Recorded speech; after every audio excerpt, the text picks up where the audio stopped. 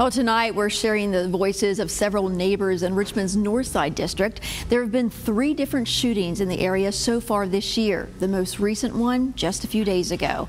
Community members spoke with our Elizabeth Holmes, saying they've worried about crime spiraling out of control for years now. Northside is just something special. Lee Kelly and his family have lived near Hawthorne Avenue for 6 years. Located near Brook and Wilkinson Roads, it's a white picket fence kind of neighborhood on one side. It's like its own little enclave. But behind it, except for what's going on in the alley, is this. So far this year, there have been 3 shootings in an alleyway that back up to some Hawthorne Avenue homes. One as recent as April 30th. Linda Peachin lives right beside it. There'll be days when I call 3 times a day.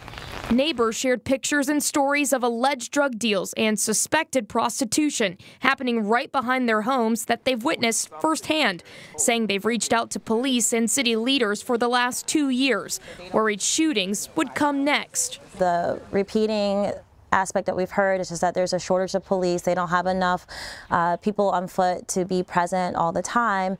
But in the same breath, we're hearing, call the police, call 911. So it starts to feel like we're taking away from resources that might be real health emergencies, but at the same time, our safety is a concern. The area is considered a crime hotspot that Richmond police are putting more resources toward. And there have been some improvements since neighbors made their initial reports. The alleyway has been paved, there's better lighting in the area, and there has been a police presence in the alleyway at least once.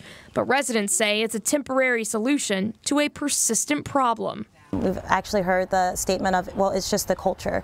But if that's the culture, culture can change. And the neighborhood is speaking and saying that's not the culture that we want here.